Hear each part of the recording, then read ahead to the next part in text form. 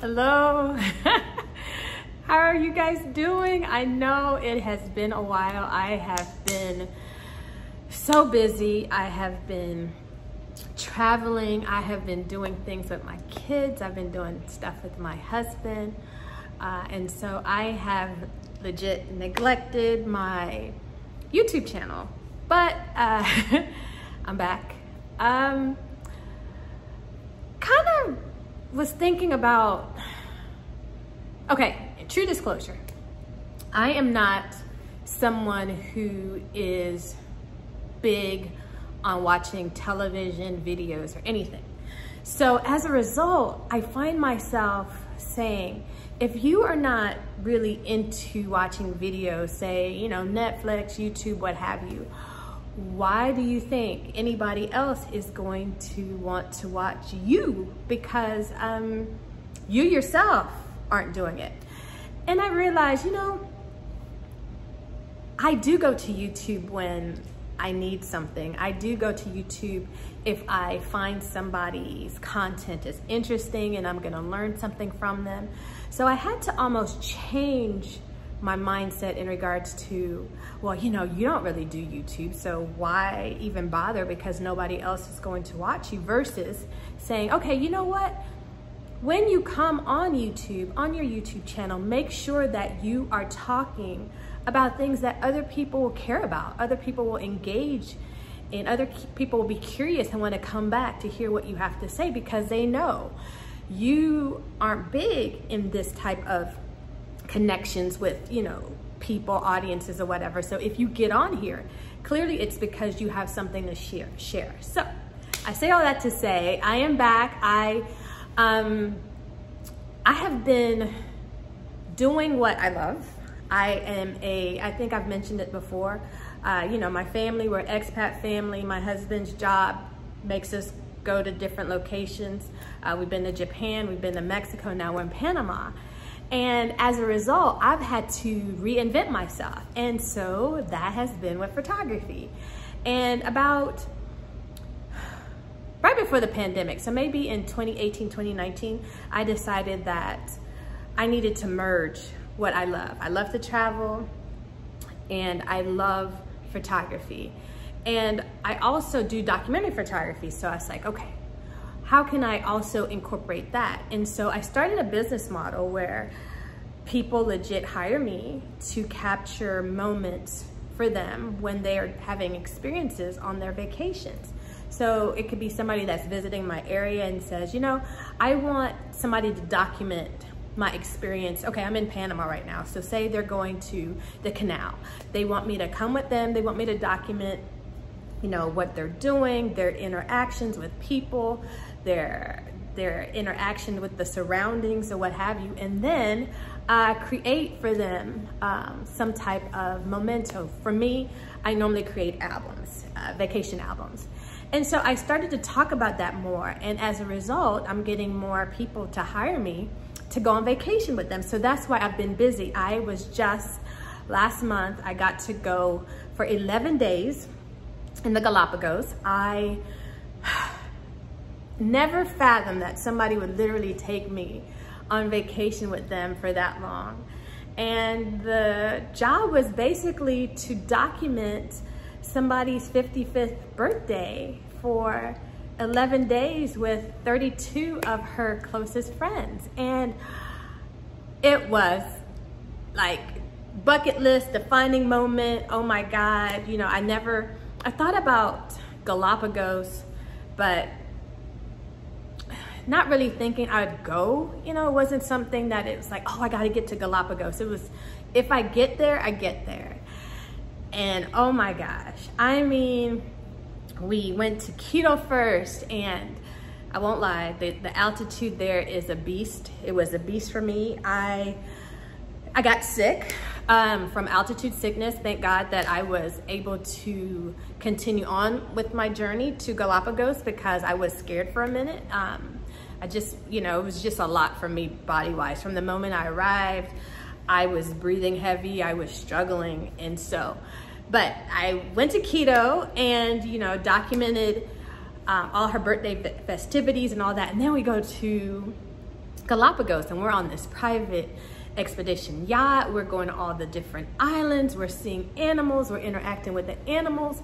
And I'm just there being in the moment, but also capturing what's happening with my client and her friends, and them interacting with me, them forgetting that I have my camera. And as a result, I'm getting more of those jobs. So I am so excited about that. And after that trip, me and my family, we always do a big family vacation in December. And so we went to Kenya, and we did the whole Masai Mara safari. We were lions right next to our Jeep, guys. We got to see all the animals that people struggle to see. We got to see the leopard. We got to see the rhino. We got to see the elephants. We got to see the water buffaloes. We got to see the giraffes, the lions, wildebeest, everything. I mean, I was just, it made me realize this, the Galapagos and then going to Kenya made me realize this is what is supposed to happen. This is how animals are supposed to be. They're supposed to be free. They're supposed to be unafraid. They're supposed to be in their natural habitats. And so it was so good to see like marine life and then land animals, and all of it just kind of merging together in my December. So I am now, because I have also decided that I need to do something with all these images that I'm taking, especially my images of animals, landscape, street photography. So I just created an account where I am working on a photography store where I am going to be selling my best prints.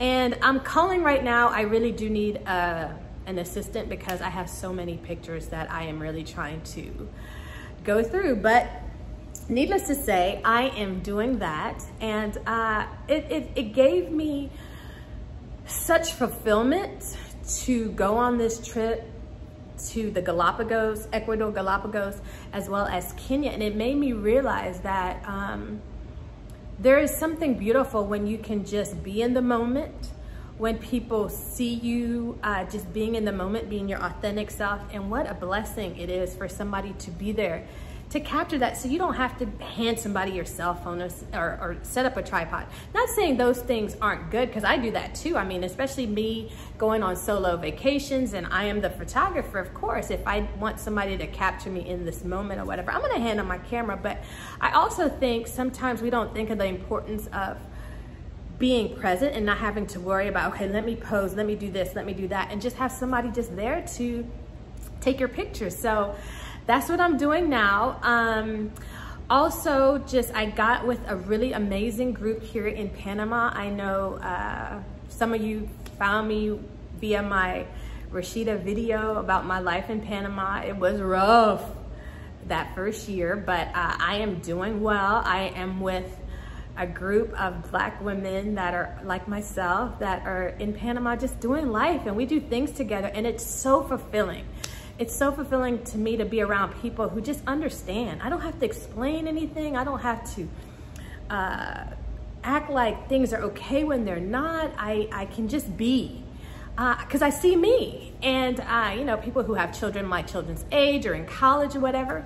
And it's been actually what my soul needed to be my full self here in Panama. So I'm doing good. I will start doing some lives. I was told that I need to kind of get more on this live spiel so people can talk to me, ask me questions, especially, you know, if they want to know certain things about Panama or my travels or who I use on tours or what have you, or how I got into doing what I'm doing for a living, and how does it